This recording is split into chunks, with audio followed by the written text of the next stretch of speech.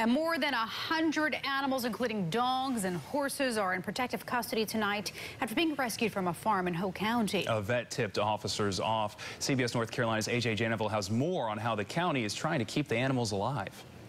Hoke County deputies were still at the scene hours after they found more than 100 mistreated animals at a Rayford home. It was sad.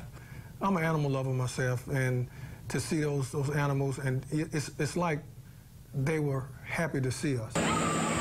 Dogs could be heard crying from the backyard, and horses chewing on grass were so skinny you could see the outlines of their rib cages. Hubert Peterkin has been the sheriff of Hoke County for 14 years.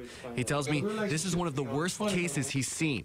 If we had not got notification when we did, there would have been a lot of dead animals, because we got some right now, we don't even think they're going to make it. 43-year-old Maureen Lee was charged with not only felony animal neglect, but also resist delay and obstruction. Sheriff Peterkin says he doesn't think there was malintent and just thinks Lee let things get out of hand.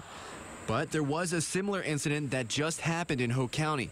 Peterkin tells me Lee would have seen that and could have requested help from law enforcement without facing charges. But there's no way she couldn't have seen what we saw. There's no way she could not have known these animals were suffering, dying. There's no way. It was there right in front of you. Reporting in Hoke County, A.J. Janeville for CBS North Carolina. And Sheriff Peterkin tells us there are too many animals for Hoke County to handle on their own, and the ASPCA will get involved. Health officials in Florida are investigating